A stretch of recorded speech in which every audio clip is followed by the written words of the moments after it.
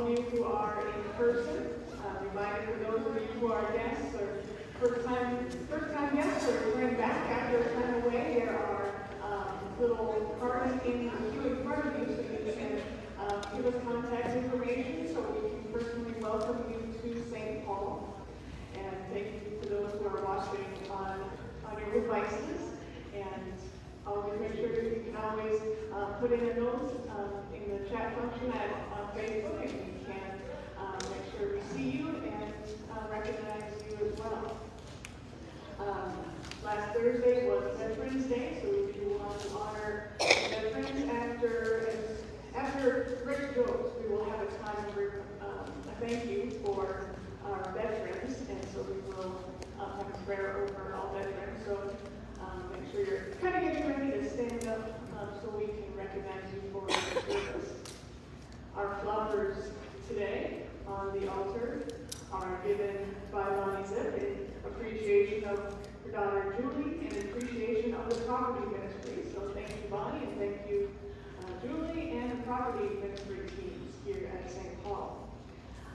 Next Sunday, we're going to have Stewardship Sunday. It's time to give your intent for giving for 2022. You should be receiving the paperwork in the mail this week to be able to pray over and then bring back next Sunday.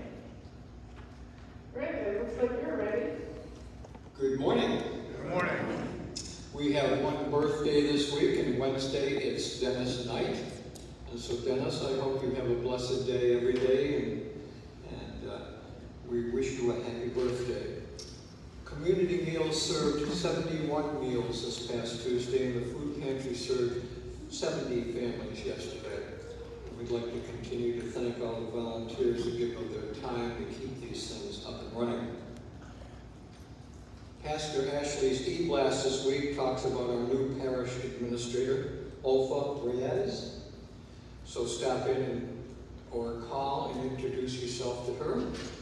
World Kindness Day, Sarasota, and Team St. Paul Lutherans Walk and Alzheimer's are also mentioned.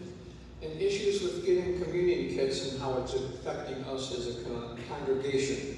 So there's more, so be sure to check it out. And don't forget Making Joyful Noise by John Ferrer. It's a short and entertaining video about the hymns for each Sunday. Thank you, John. Either Sue or I make it a point to listen every week. A week is not complete until we listen. And if Sue listens first, she tells me about it. Some ministry opportunities this week. Meeting today in the fellowship hall after our service is Sunday School, a group that reflects on today's worship service, readings, sermon, and whatever else. Community meal at 5:30 on Tuesday. And Wednesday we have property at 8 a.m., Bible study at 6 p.m. in the fellowship hall, and also on Wednesday bell practice at 6 p.m. and choir at 7 p.m. Thursday at 4 p.m. we have St. Paul prayer Zoom titled Talking with God. Food pantry bagging on Friday at 9:30 a.m. and distribution on Saturday at 9 a.m.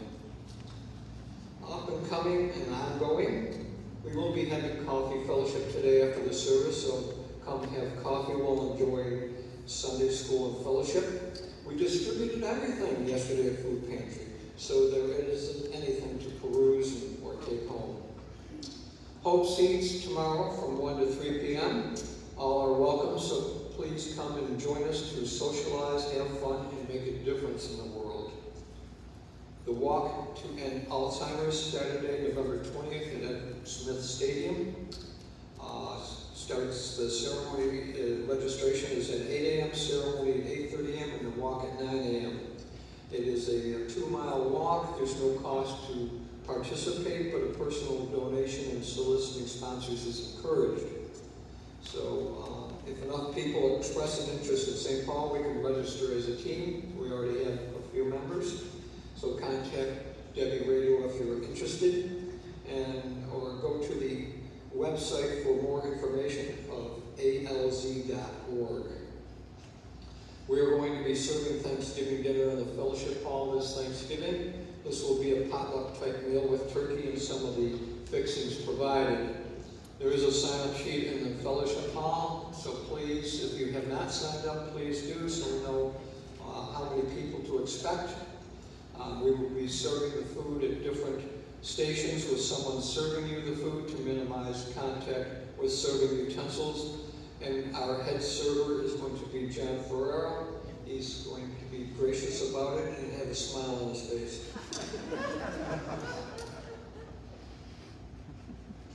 And now, Forrest Gump and St. Peter.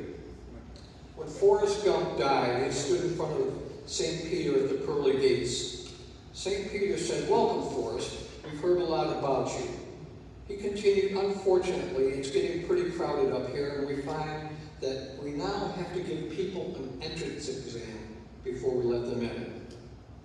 "Okay," said Forrest, "I hope it's not too hard. I've already been through a test. My mama used to say, life is like a final exam. It's hard." "Yes, Forrest, I know, but this test is only 3 questions. Here they are. 1, which 2 days of the week begin with the letter T? 2, how many seconds are in a year? 3, what is God's first name?" "Well, sir," said Forrest, "the first one is easy. Which 2 days of the week begin with the letter T? Today and tomorrow." St. Peter looked surprised and said, "Well, that wasn't the answer I was looking for at all, but you have a point. I'll give you credit for that." "The next question," said Forrest, "how many seconds in a year?" 12. 12, said St. Peter, surprised and confused. "Yes, January 2nd, February 2nd, March 2nd. St. Peter interrupted and I see what you mean. I'll have to give you credit for that one too.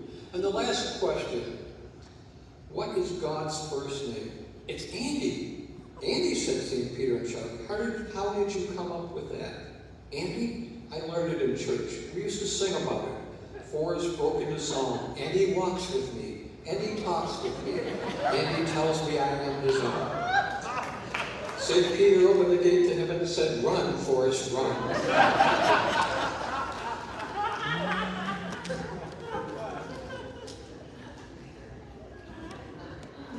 Thank you, Rick.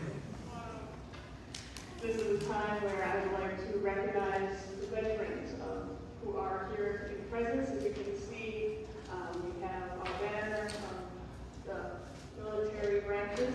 And so this is the time to stand up if you are able, or raise your hand if you're not able to stand up. And also, anyway, you can recognize yourself.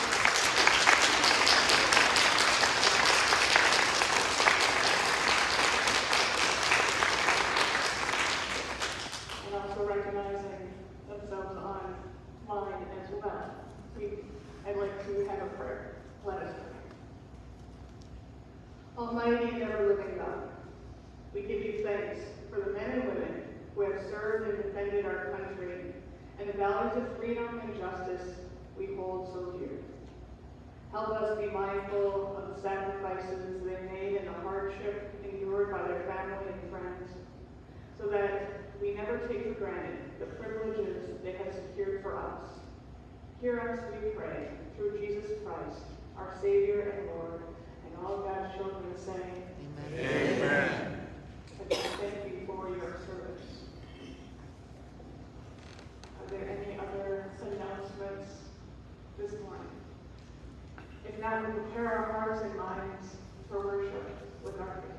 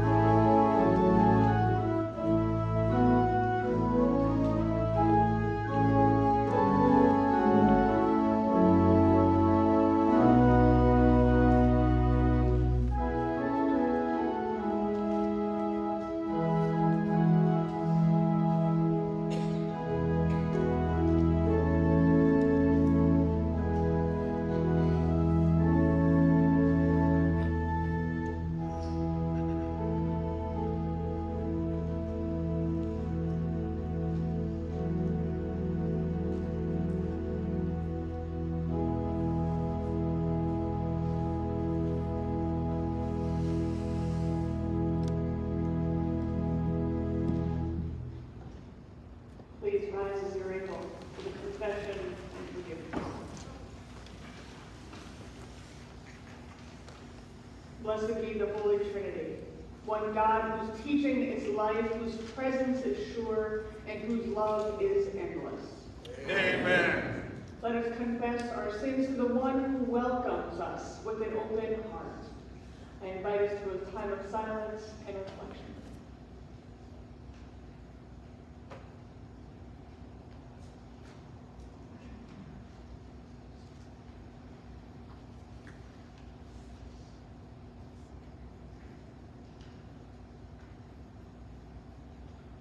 God, our comforter, like lost sheep, we have gone astray.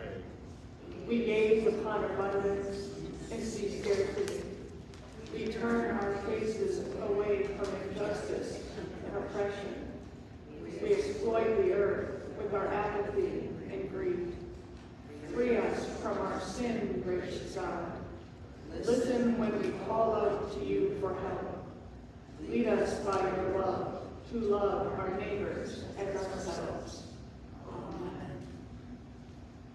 All have sinned and fall short of the glory of God. By the gift of grace in Christ Jesus, God makes you righteous. Receive with glad hearts the forgiveness of your sins. Amen. Amen. Our gathering hymn today is Here I Am to Worship. I encourage you all to find a bulletin. It looks like our screen is kind of paused at the moment. If you need a bulletin, I know our ushers and Jack's got them ready for you.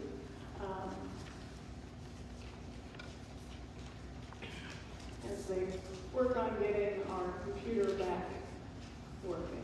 Anybody else need a bulletin? We'll continue with our gathering hymn.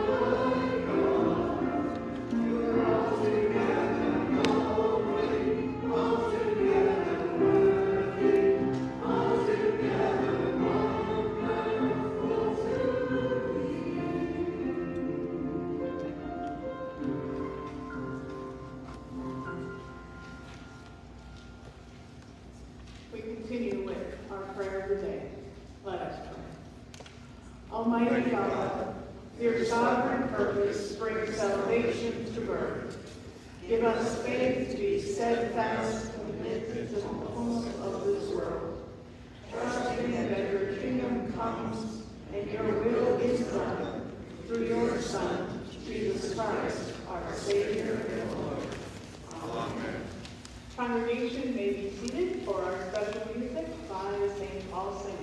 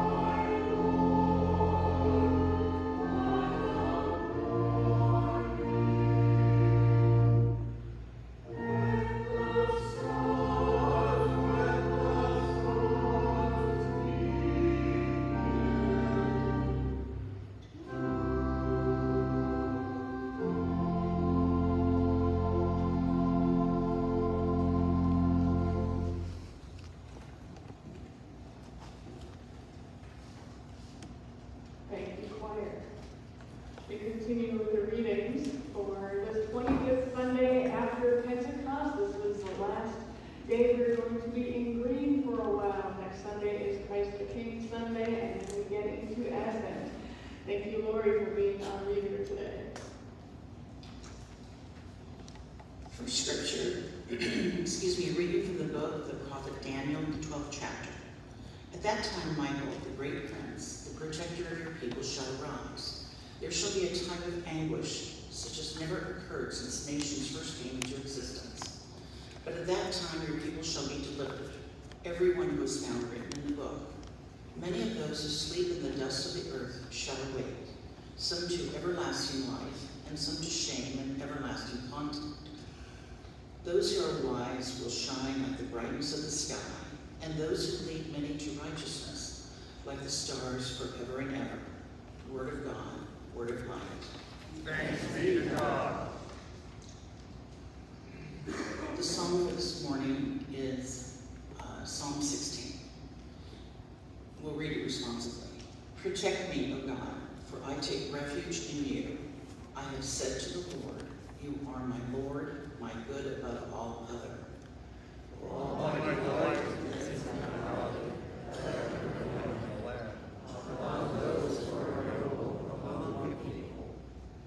But those who run after other gods shall have their troubles multiplied. I will not pour out such gods. Never take their names upon my lips. O Lord, you are my portion and my cup. It is you who uphold my lot. My boundaries of those that bless thy land. Indeed, I have rich inheritance. I will bless the Lord who gives me counsel. My heart teaches me night after night. I have set the Lord always before me. Because God is at my right hand, I shall not be shaken. My heart, therefore, is glad, and my spirit rejoices. My body also shall rest in hope. For you will not permit me to the grave, nor let your Holy One see the victory. You will show me the path of life. In your presence there is fullness of joy, and in your right hand are pleasures forevermore. Second scripture is a reading from the letter to the Hebrews, the 10th chapter. Every priest stands day after day at his service, offering again and again the same sacrifices that can never take sins away. But when Christ had offered for all time a single sacrifice for sins, he sat down at the right hand of God, and since then has been waiting until his enemies would be made a footstool for his feet. For by a single offering he has protected for all time those who are sanctified. And the Holy Spirit also testifies to us. For after saying, this is the covenant that I will make with them after those days, says the Lord, I will put my laws in their hearts, and I will write them on their minds. He also adds, I will remember their sins and their lawless deeds no more. Where there is forgiveness of these, there is no longer any offering for sin. Therefore, my friends, since we have confidence to enter the sanctuary by the blood of Jesus, by the new and living way that he opened for us through the curtain, that is, through his flesh, and since we have a great priest over the house of God, let us approach with a true heart and full assurance of faith, with all sins sprinkled clean from an evil conscience and our bodies washed with pure water. Let us hold fast to the confession of our hope without wavering, for he who has promised is faithful. And let us consider how to provoke one another to love and good deeds, not neglecting to meet together, as is the habit of some, but encouraging one another, and all the more as you see the day approaching. Word of God, word of life. Thanks be to God. Please rise as you're able for the reading of the Gospel. The Holy Gospel according to St. Mark, the 13th chapter. Glory to you, O Lord. As Jesus came out of the temple, one of his disciples said to him, Look, teacher, what large stones and what large buildings. Then Jesus asked him, Do you see these great buildings? Not one stone will be left here upon another. All will be thrown down. When he was sitting on the Mount of Olives opposite the temple, Peter, James, and John and Andrew asked him privately, Tell us what this will be and what will be the signs that these things are about to be accomplished. Then Jesus began to say to them, Beware that no one leads you astray. Many will come in my name and say, I am he, and they will lead many astray. When you hear of wars and rumors of wars, do not be alarmed. This must take place, but the end is still to come. For nation will rise against nation and kingdom against kingdom. There will be earthquakes in various places. There will be famines. This is but the beginning of the birth pains. The Gospel of our Lord. Praise to you, O Christ. You may be seated.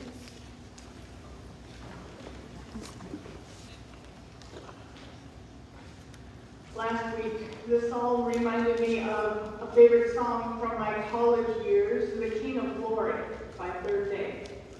And then earlier this week, I opened up the email from John, our music director, with the hymns for today, and our gathering song was another favorite of my college years, Here I Am to Worship. John didn't know this when he picked the song out, but this song was pretty influential, solidifying what I believe theologically and being okay with it. As many of you probably know, I grew up a Lutheran Christian, very active in my home congregation. A shout out to those of you who are watching online from Minnesota. I went to college in northwest Wisconsin and was involved in many Christian campus ministries. Some are Lutheran and some are not. I learned about different denominations and theologies and really started a field as a call to pastoral ministry. But some of the campus ministries that I was a part of didn't believe women could be called to be a pastor. So I struggled with my call versus the Bible.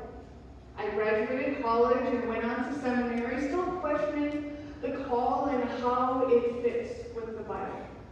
In my first year of seminary, I began to understand my beliefs and how my call can fit with the Bible. After my first year in seminary, I went on to what is called Clinical Pastoral Education, or CPE. It's a time when I served as a chaplain in a hospital. I did my CPE near my college town, so I stayed on my college campus for CPE. I still had friends in town, and we went back to the same congregations I attended during college. And then at one church, this song, Here I Am to Worship, was played. I knew the song as it was popular in my college days, but for the first time, I was able to accept and celebrate my theology of God's call to me as a pastor and the Bible. I was able to worship and bow down and say that, yes, you are my God. You are altogether lovely, altogether worthy, and altogether wonderful to me. I remember trying to explain it to someone, and they didn't get it, but that was okay. It was for me and my growth as a Christian. I could finally meld my passion and excitement for Jesus that I found in non-Lutheran worship settings, and my theology and understanding of who this awesome God is that I believe Lutheran Christians have a particular witness and story to share. Lutheran Christians' particular witness, I believe, can read our scriptures for today and find comfort in them. And even find comfort in the tumultuous days we are experiencing in 2021 as a world, as a nation, and even as individuals. It's not really easy right now for most folks. Last week we observed All Saints Sunday, and that isn't an easy day to think of those who we've lost. We can have a lot of questions around this world, why things are happening. Are we in the end times? One scholar wrote, pandemics reveal the fragility of life and the world. Pandemics indicate chaos. Pandemics create paralyzing anxiety that the world is dissolving. They can produce a sense of detachment or raise significant issues of meaning, resulting in existential crises. These crises inspire big questions of who and how we are in the world. They likewise inspire big questions of in whom we believe and the shape that that belief takes in practice. Our belief can be found in the letter from Hebrews. It says that we are to approach God with a true heart and hold fast to the confession of our hope in Jesus. Provoke one another to love and good deeds, and to continue to gather together, not just for our own sake, but for the sake of others. When I finally reconciled my understanding of God and could worship with my whole self, I realized, as another scholar did too, that I didn't come to worship just for myself and my personal learnings or my personal growth. Worship is about and a part of service for the sake of the others. We gather both in person and virtually for one another. You don't know the positive effect you may have on someone just by being in worship. And that is for everyone, even down to the smallest child. Last Sunday, we had the most people in church we had since the pandemic started. We ran out of community kids at the door by the time everyone got in. And even this week, well, some of you are maybe getting grape juice instead of wine because we have more grape juice than wine available, and I really did try. I tried changing some water into wine, and it didn't work for me. So sorry about grape juice for those of you that normally get wine. And even last week, we had some baby whimpering and cooing and fussing going on, and every time I heard that, I smiled, and then I looked up and I could see others looking around in a joyous way. They weren't giving glares, they were so happy to hear the little babies in church, our newest baptized for All Saints Day. And for those of you who worship online, thank you. You are also making a difference in our lives. I love going to our Facebook page after worship and seeing the comments that are made, the emoji hearts and the praying hands, and the messages shared during real time during worship. I encourage you, especially those of you who are in person, take a look back at our Facebook page. You can see all the people who are worshiping in real time and see their messages and their prayers. And then those of you who are worshiping out loud, but later on during the week, and we may not know you're watching, but we see the views clicking up every week, every day. By the end of the week, we see numbers. But know that you're not just a number. You are a person who took time to worship.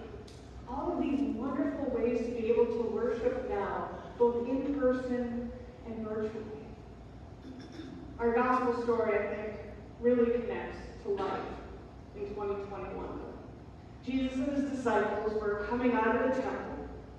Now, the temple of Jesus' day, according to historians and scholars, was an awe-inspiring wonder. Newly reconstructed by Herod the Great, the temple's retaining walls were composed of stones 40 feet long. The temple itself occupied a platform twice as large as the Roman Forum, and 4 times as large as the Athenian Acropolis. Herod reportedly used so much gold to cover the outside walls that anyone who gazed at them in bright sunlight risked blinding herself. Accordingly, the disciple in the story is impressed and tries to share his sense of awe with Jesus. But Jesus isn't dazzled. Instead, he responds to the disciples' remark with a question, "Do you see these great buildings?" Why does Jesus ask the disciple if he can see what the disciple has just invited Jesus to see? Aren't the two of them seeing the same thing? Well, no, they're not. They're not seeing the same thing at all. What the disciple sees is an architectural marvel, yes, but it's also the biggest and boldest and most unshakable symbol of God's presence that he's capable of imagining. For him, those massive stones hold religious memory. They bolster a people's identity. They offer the faithful a potent symbol of spiritual glory, of pride, and worthiness. In short, what takes the disciples' breath away as he gazes at the temple is the religious certainty and permanence those glittering stones displayed in the world. That's what the disciple sees. But what does Jesus see? The scholar asks. He sees ruins. He sees rubble and destruction. Fragility, not permanence. Loss, not glory. Change, not stability. Not one stone will be left here upon another. Jesus tells the stunned disciple, all will be thrown down. And he invites them to look beyond the grandeur of the temple and recognize that God will not be contained. The temple is not the epicenter of God's saving work. God is not bound by mortar or stone. God exceeds every edifice, every institution, every mission statement, every strategic plan, and every symbol human beings create in his name. And that's all because humans created. We have generations of people that don't find God's saving love in a building or through what we call the church. I hear and often use the word disillusioned when it comes to those who don't worship in a building. They may be disillusioned with the institution of the church. One of my favorite preachers, Father Brown Taylor, argues that disillusionment is essential to the Christian life. Disillusionment is literally the loss of an illusion about ourselves, about the world, about God. And while it is almost always a painful thing, it is never a bad thing to lose the lies we have mistaken for the truth. This disillusionment often comes from being hurt by the church somehow. We can equate church or church people with God, and when church or church people hurt us, we want nothing to do with it, and so we may think we want nothing to do with God.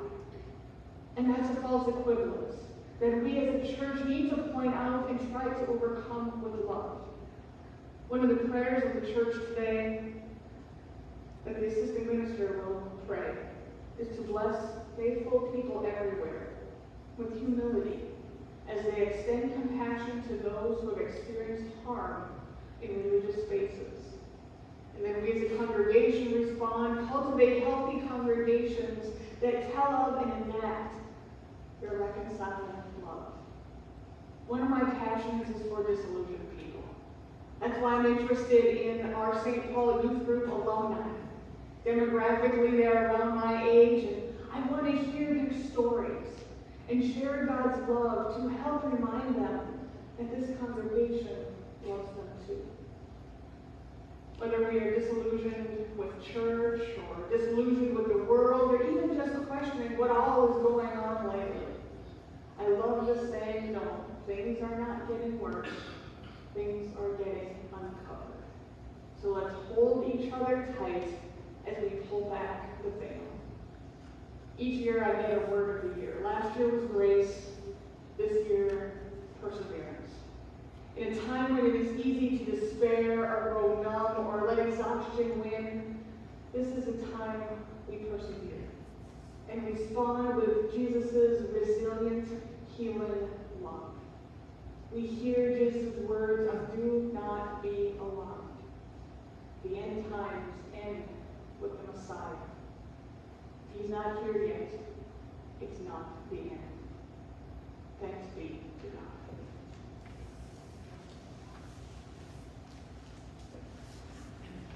Each week we take a time of reflection after the message. And so we have a reflection question today of who are the disillusioned people? How am I to help them? This is a time for reflection, and we'll also be reflecting on that question during Sunday school that is after worship in the fellowship hall.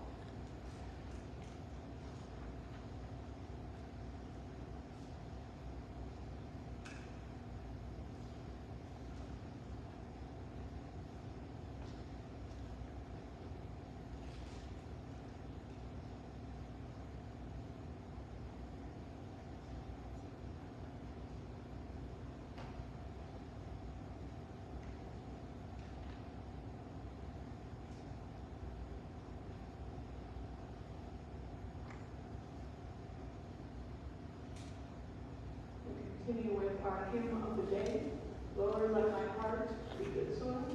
You've heard it as part of the prelude this morning as well. We'll sing through it twice. Thank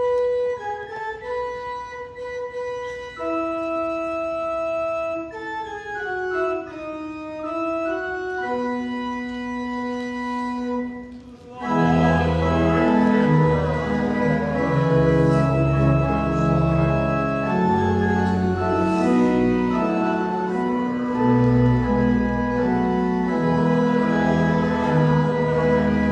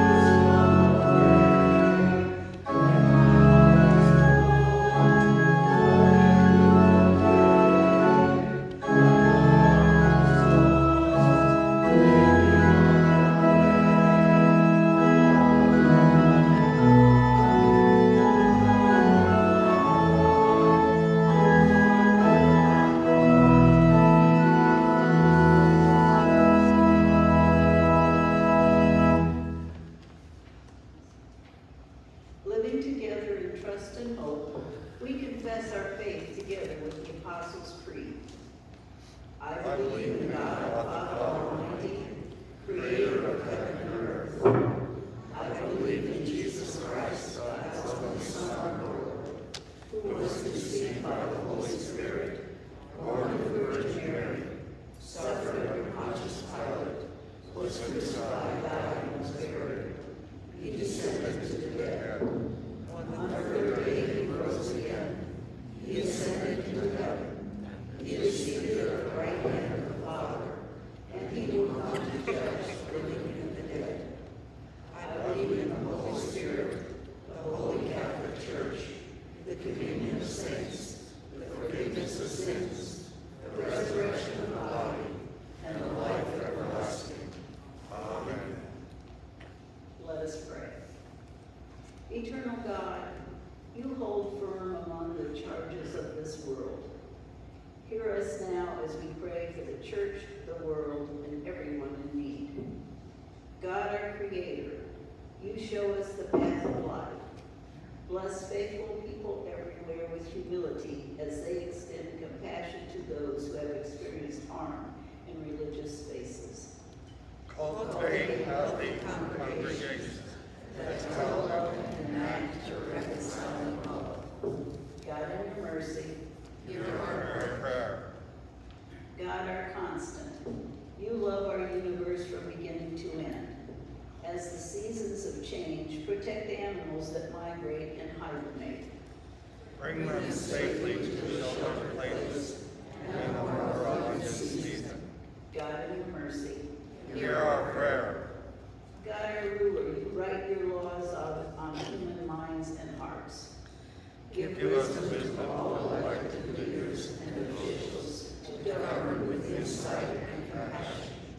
Make them mindful of the well-being of all people, so that your world will flourish. God, in your mercy, Hear our prayer. God, our stronghold, you are present amid disaster. We pray for those affected by natural disasters. Come to the aid of all survivors of earthquakes, famines, floods, hurricanes, and wildfires, and the first responders who support them. Calm their fear, supply their need, and be the solid ground beneath their feet. Be especially with those we name now aloud and in our hearts. Lord, we pray for those on our prayer chain. Those names listed in our bulletin this morning. For those who are suffering from COVID-19.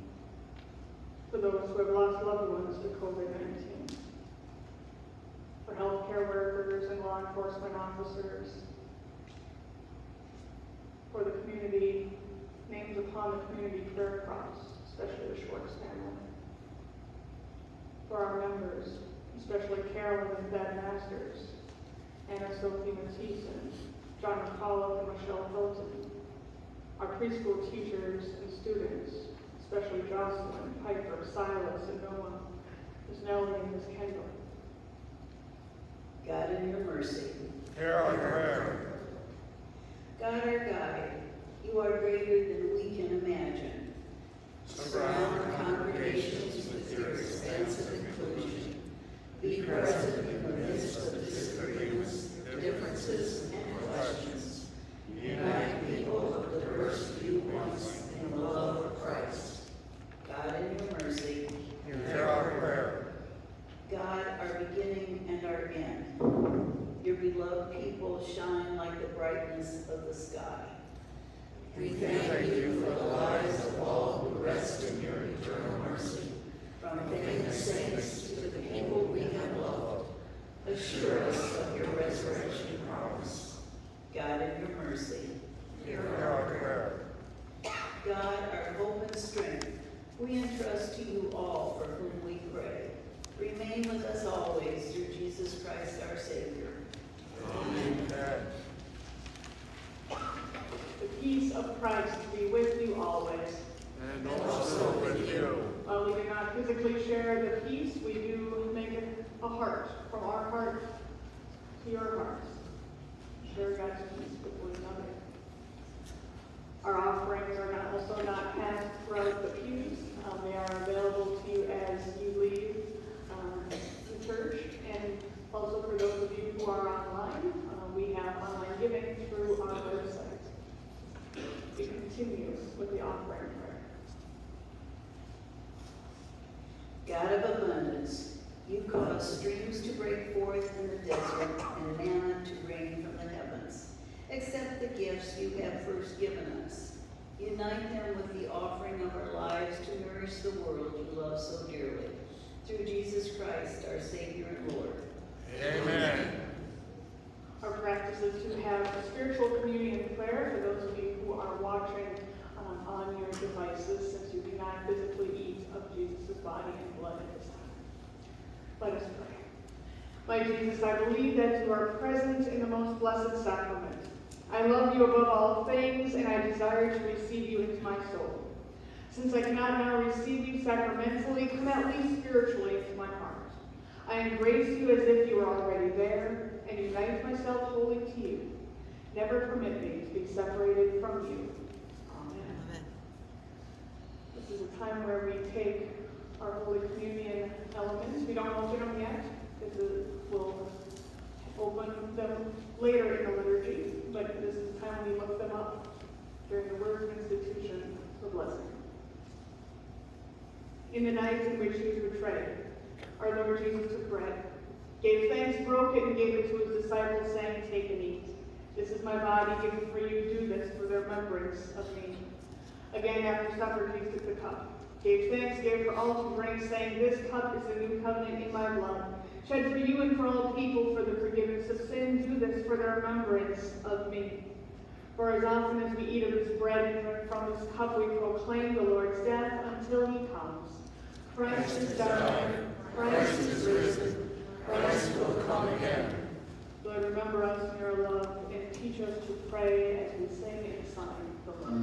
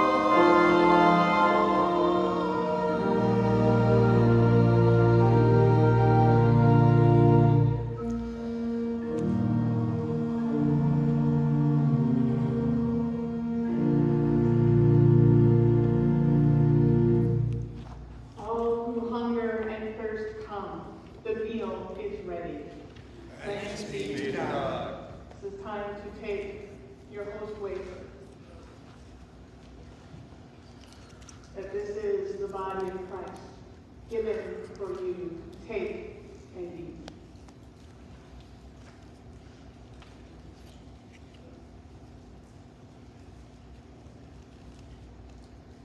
And then the wine or the juice, the blood of Christ, shed for you. Take and drink.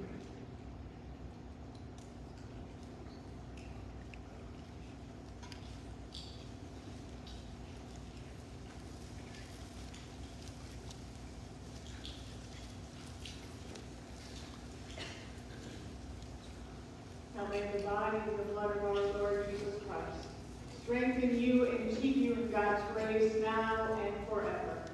Amen.